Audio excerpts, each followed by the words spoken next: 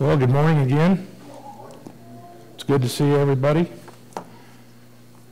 You know, last week Tim brought us a lesson on resolve, on resolutions.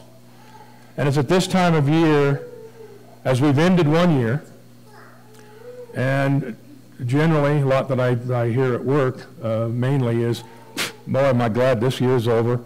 I'm so looking forward. 2019's got to be better than 2018. Has that ever crossed your mind? And we're at that point in our lives. But it's also a very exciting time because we're beginning a new year. And we have a new theme. KGGS. Everybody knows the acronym WWJD. What would Jesus do? I want to present to you a new acronym this morning. KGGS. Know, grow, go, show.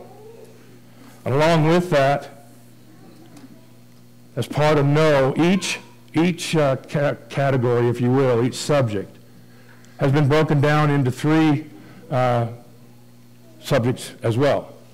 Know God, His Word, each other. Grow in wisdom, in grace, and in our relationships. Go doesn't take a whole lot of explanation. Evangelize, serve, glorify. And then show your influence, stewardship, and forgiveness. That's what we're going to be concentrating on this year. Paul, Jeff, and I are very excited about this theme. We're very thankful. One of the sisters of our congregation is the one that suggested this theme, and as soon as we saw it, heard it, we all knew this is the one that we were going to use. So we're very excited about that. I get to kick it off this morning with know. And we're going to be talking about knowing God. We're going to be talking about knowing His Word. And we're going to be talking about knowing each other. If you'll notice, there will be some things that come up afterwards. But we have symbols for each one of our topics. For know, you'll see it's the red. It's in the red background with an open Bible. For grow will be a green background with a plant. And then for go, it will be the navy blue background with the world.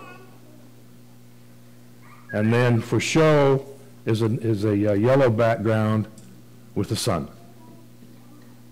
And hopefully as we go through each week of 2019, we will keep all of this in mind and look forward to 2019 is going to be greater than 2018. That doesn't mean that 2018 was not good. But 2019 will be better. And hopefully that's the optimism that we show as we go forth. So as we get into knowing God, you know, there are a lot of people that say, I know God. Do they? Do you? What does it mean to know God? And I know we spent some time here recently in the Galatians class in the auditorium on that. And we'll go back and touch on that again, but we won't get too repetitive as far as what we talked about in class. But what does it mean to know God? If you go to Thayer, on page 117, he describes it as to become acquainted with or to know. On the online Bible dictionary, it defines it as to know, understand, perceive, have knowledge of. And that's what we want to talk about when it comes to know. We want to talk about having knowledge of, but not just having knowledge of, to understand as well. Why is this important? In John 17, verse 3, Jesus says, "And this is eternal life, that they may know you, the only true God, and Jesus Christ, whom you have sent." That's why it's important. In 2 Thessalonians, the first chapter, not only do we need to know that knowing God is our avenue to eternal life, just the opposite is true. In 2 Thessalonians 1, verses 8 and 9, it reads, "In flaming fire, taking vengeance on those who do not know God, and on those who do not obey the gospel of our Lord Jesus Christ. These shall be punished with everlasting destruction from the presence of the Lord and from the glory of his power." So in short, to know God means to have knowledge of God, but it also means to have a relationship with God. But there's more involved than just simply having a relationship with him. Knowing God, that means having a relationship that's based on understanding. It's a relationship that's based on an understanding of God. In John 8, verse 19, the Pharisees had knowledge of God, but they didn't understand nor had fellowship with the Father or the Son.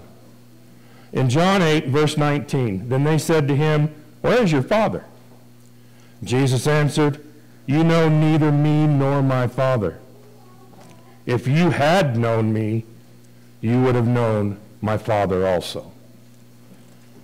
In John 15, where Corey just read from, verses 18 through 21,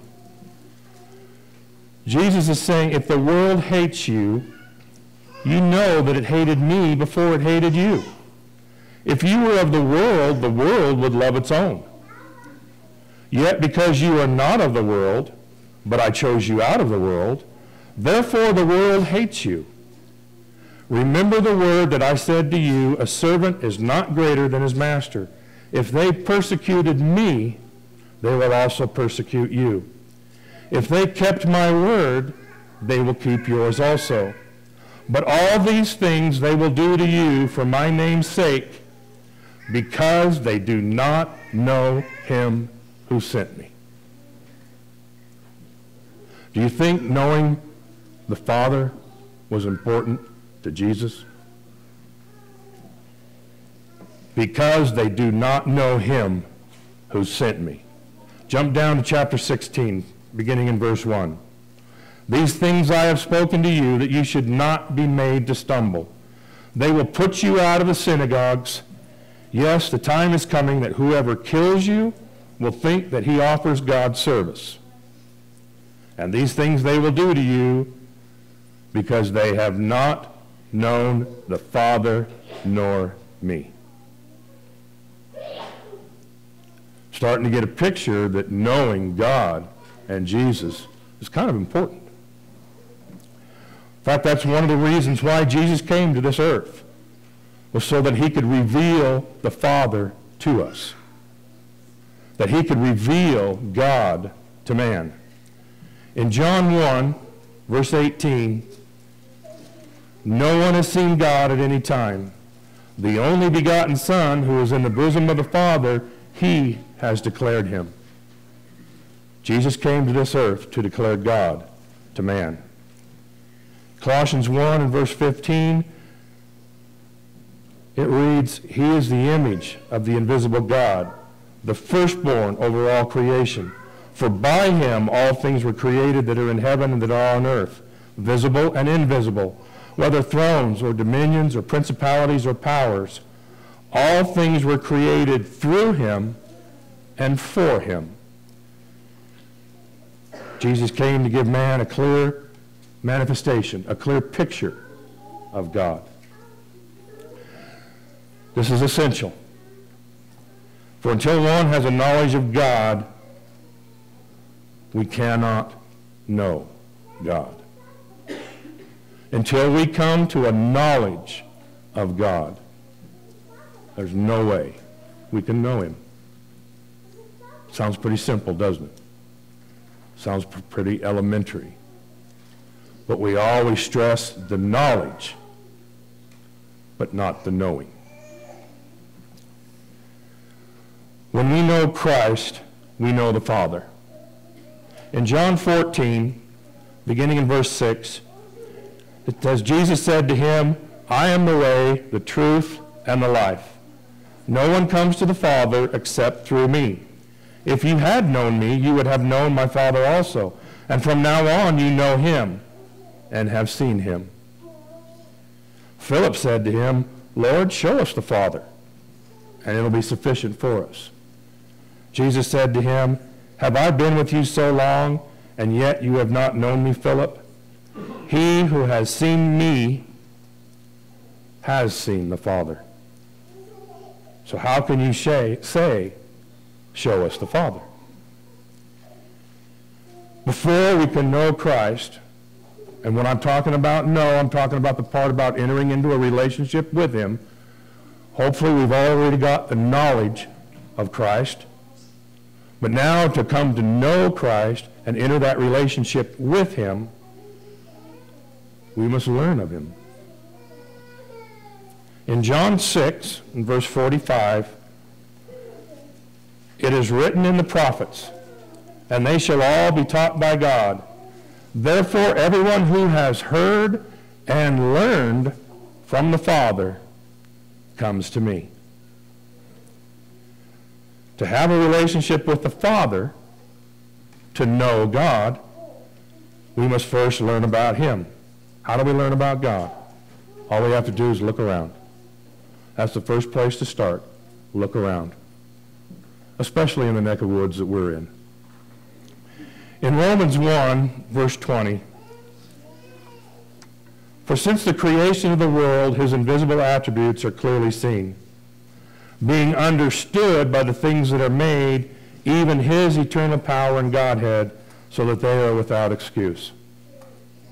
In Acts 14, and verse 17, nevertheless, he did not leave himself without witness, in that he did good, gave us rain from heaven and fruitful seasons, filling our hearts with food and gladness. So we can see God in all around us. We can see God through his divinity. But we can also come to know the Father, to know God, through the revelation of his will. And that happens to be the second part of knowing. First part, to know God. Have a knowledge of God, that through that knowledge of God we come to know God. We enter into a relationship with him. We enter into that relationship with him because we have an understanding of what knowing God is all about. And the second part is his word. In 1 Corinthians 2 and verse 1, and then we'll jump down to verse 13, but 1 Corinthians 2, verse 1, and then 13. And I, brethren, when I came to you, did not come with excellence of speech or of wisdom, declaring to you the testimony of God. Paul is stating here that that was that was his primary purpose, was to declare the testimony of God. Now we'll jump down to verse 13 of 1 Corinthians 2. These things we also speak, not in words which man's wisdom teaches, but which the Holy Spirit teaches, comparing spiritual things with spiritual. It requires an understanding of spiritual things. It requires an understanding of knowing which is which. Because in Romans 1, verses 21 and 22, it says, because although they knew God, they did not glorify him as God, nor were thankful, but became futile in their thoughts, and their foolish hearts were darkened. Professing to be wise, they became foolish. We have to know and to be able to discern what is and what isn't. And the only way we can do that is by knowing his word. You know, it's often stated and often quoted, study to show yourself approved unto God. And I hesitate to go too far into that, because that's going to be part of what we're going to talk about in show. But it seems that the world has this understanding or this belief that the way that you show a knowledge of God's word is by how many scriptures you can quote. What you talking about, Willis? Unfortunately, a lot of people that can quote scripture from memory, people look at that person like, wow, that person knows God's word. No. Don't get me wrong. We need to be able to have an answer for the hope that's within us. We do. And the more that we know God and having a relationship with him and the understanding of that, and then the more we spend in his word, we will have that. Okay? But if you would, turn over to 2 Thessalonians 1. To know God means to have an understanding of God coupled with obedience. There needs to be obedience. We know God when we obey him. When we obey him, we show that we know God. In 2 Thessalonians 1, verse 8, in flaming fire taking vengeance on those who do not know God, and on those who do not obey the gospel of our Lord Jesus Christ. That's enough incentive for me. Hope it is for you. In 1 John chapter 2, now by this we know that we know him, if we keep his commandments. He who says, I know him, and does not keep his commandments is a liar, and the truth is not in him. But whoever keeps his word, truly the love of God is perfected in him. By this we know that we are in him. He who says he abides in him ought also to walk just as he walked. It requires action on our part, and that action is to obey his word.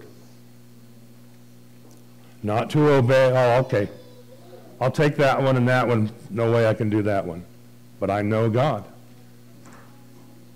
We need to obey his word. When we keep his commandments is the beginning of the relationship that we have with him. The relationship is formed when we keep his commandments. If you would, turn to John 14.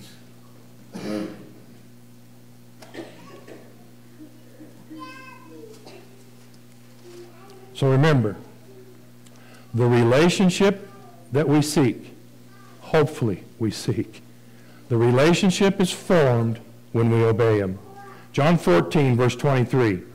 Jesus answered and said to him, if anyone loves me, he will keep my word, and my Father will love him, and we will come to him and make our home with him.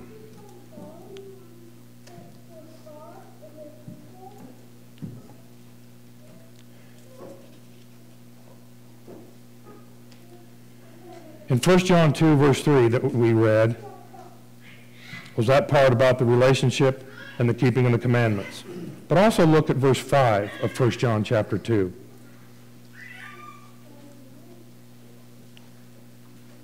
Whoever keeps his word, truly the love of God is perfected in him. So if we keep his word, we have the love of God in our lives. Look at verse 6. He who says he abides in him ought also to walk just as he walked. In fellowship with God, we are in fellowship with God when we walk as Christ did. To jump down to the 4th chapter of 1 John.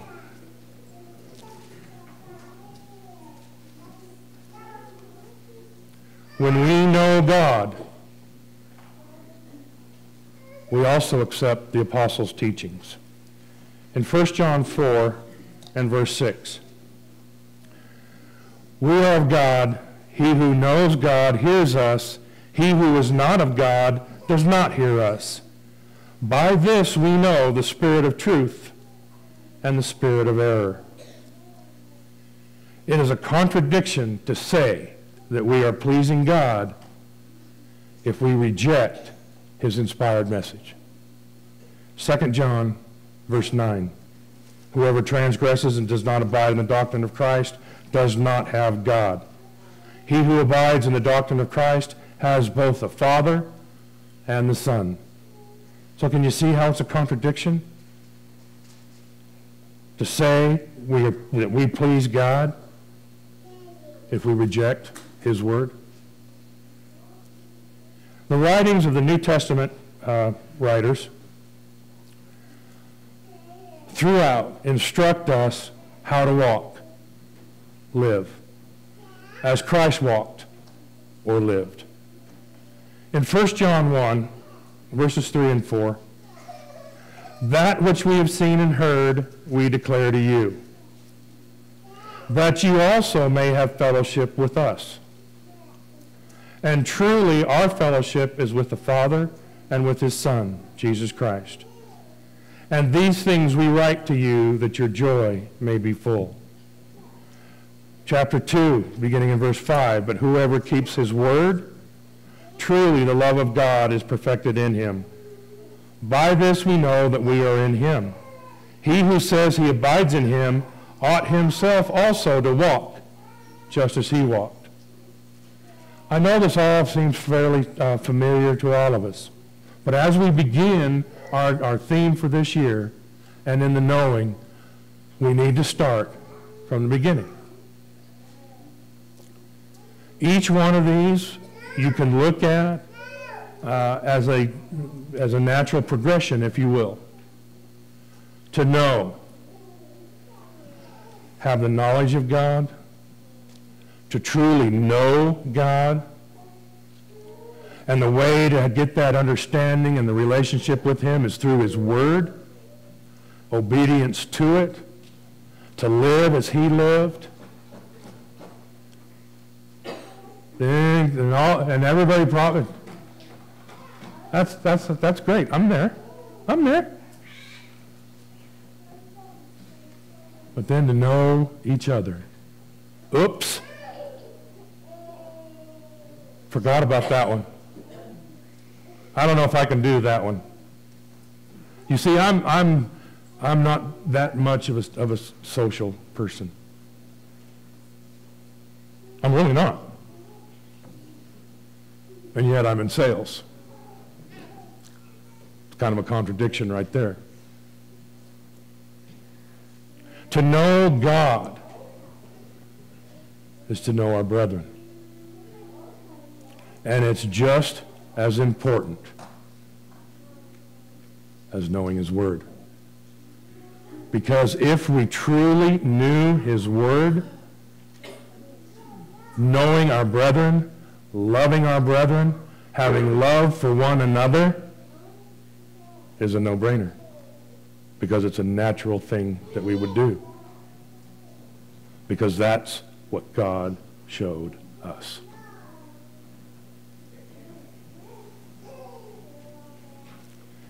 But to know God means to be in Christ. You can't know God if you are not in Christ. In 1 John 5, verse 20, and we know that the Son of God has come and has given us an understanding, that we may know him who is true, and we are in him who is true, in his Son, Jesus Christ. This is the true God and eternal life. We cannot know God if we reject his Son. And to accept his Son means that we are to be baptized into him through faith. Galatians 3, 26 and 27. We could all probably quote that by memory. For you are all sons of God through faith in Christ Jesus. For as many of you who were baptized into Christ have put on Christ.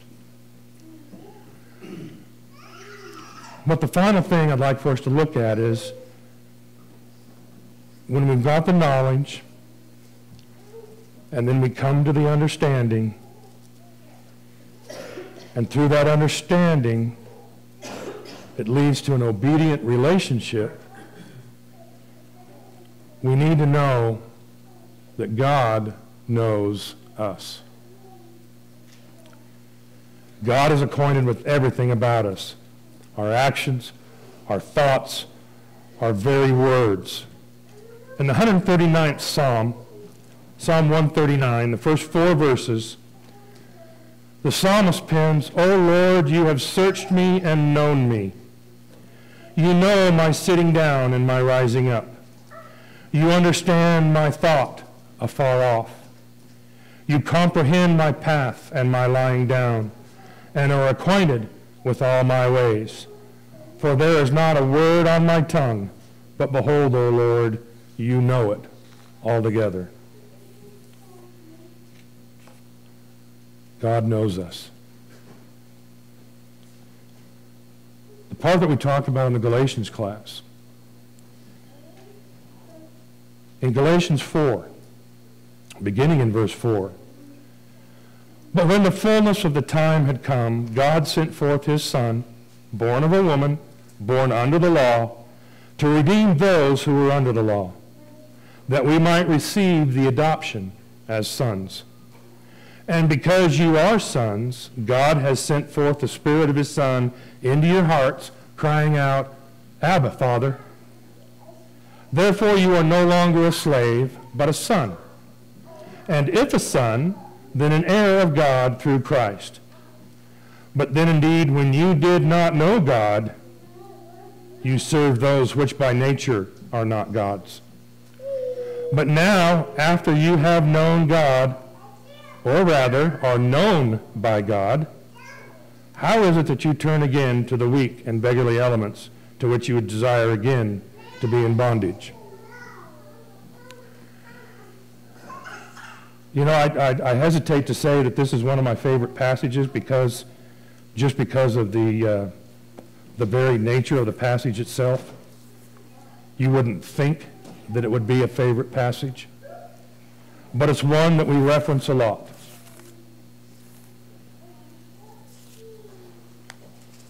And if you could read my mind, you would have returned to Matthew 7.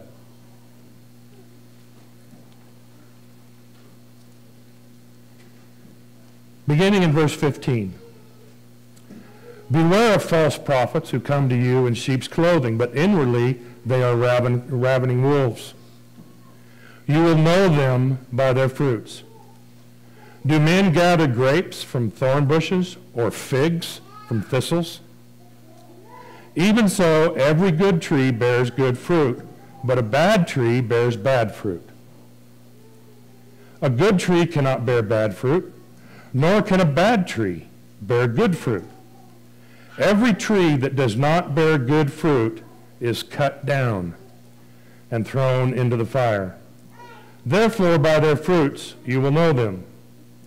Not everyone who says to me, Lord, Lord, shall enter the kingdom of heaven, but he who does the will of my Father in heaven. That's important to know. Not everyone who says to me, Lord, Lord, shall enter the kingdom of heaven, but he who does the will of my Father in heaven. Many will say to me in that day, Lord, Lord, have we not prophesied in your name, cast out demons in your name, and done many wonders in your name? Doesn't that count for anything?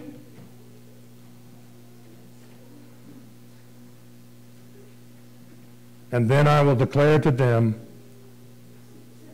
I never knew you.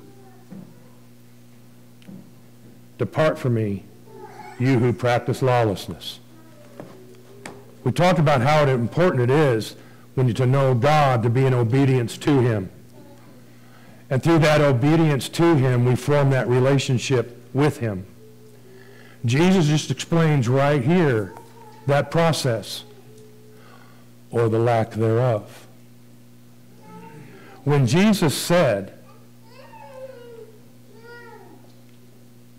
"And then I will declare to them, I never knew you," I never had a relationship with you. Depart from me, you who practice lawlessness. You're not following my word.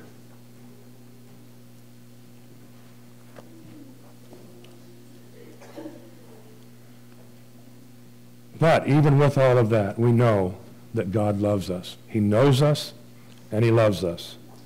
1 John 4, verses 9 and 10. In this, the love of God was manifested toward us, that God has sent his only begotten Son into the world, that we might live through him. In this is love, not that we loved God, but that he loved us and sent his Son to be the propitiation for our sins. He still loves us, in spite of our sins against him.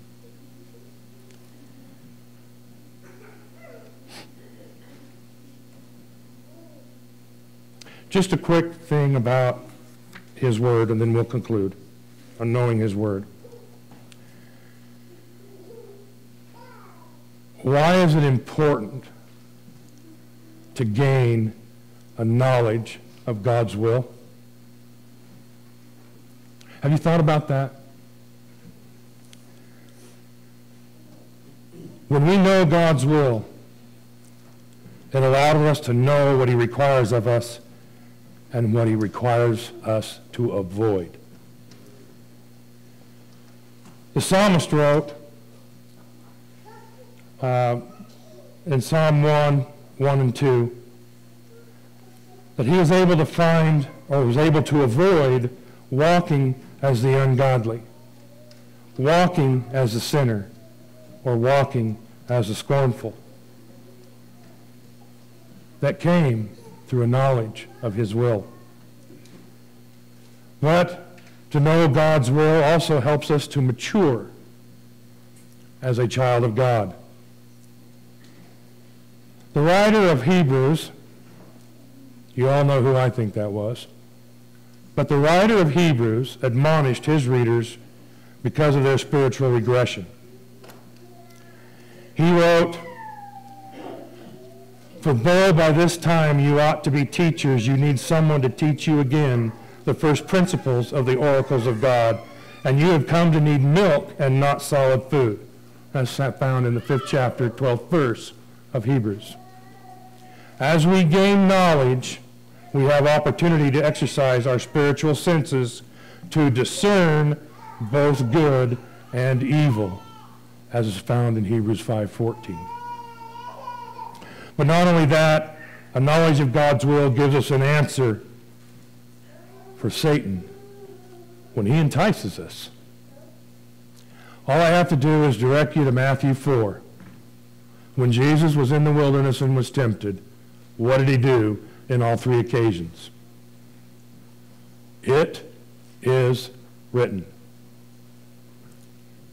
We need to have an answer, a defense, when Satan entices us. But probably the most important, knowledge of God's will builds our faith. We can never reach the pinnacle of faith. And knowing his will, knowing his word, helps us build that. We always go to Romans 10:17. You probably already said it in your minds. So then faith comes by hearing, and hearing by the word of God. There's all sorts of other things that could be cited. We just simply don't have enough time for. But in each case, consider that the knowledge we gain is the means to an end. When we study, we should do so to gain knowledge of God's word. We may not understand it completely, but that's still no reason to doubt. We know that Jesus is God's Son. We know that the Bible is God's Word. The gaining of knowledge will serve to strengthen our faith and remove our insecurities. This should be the healthy and right attitude that we take as we seek awareness of God and His will. Think of it this way. Don't study to gain knowledge for knowledge's sake. Study to show yourself approved to God. Do you know God? Perhaps you know about God, but do not really know Him. Have a relationship with Him. Is when we say to know God is to have that relationship with Him. We read in Galatians 3:26 and 27, "For you are all sons of God through faith in Christ Jesus. For as many as you who were baptized into Christ have put on Christ." Have you put on Christ? As we go through our theme for this year, and some more is going to be said about it here in just a little bit, on just exactly what the plan unfolding throughout the year. But as you go through this, don't look at it from the standpoint of, oh, what's our theme meeting today? Don't look at it from that standpoint. Well, that's looking at it in a very impersonal way. The first 3 months of this year, January is going to be devoted to knowing God's Word, or to knowing God. February, to knowing God's Word, as far as the Scriptures go.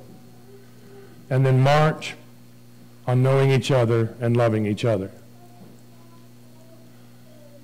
When you do this, look at it from that standpoint. Even if you're convinced in your mind that you have that relationship with God, can you not improve on that relationship? Husbands and wives, when they become one, a relationship is formed. Is that the end? Does that relationship improve? Whether you're just newly married or whether you've been married for 40 years. Has that relationship not improved?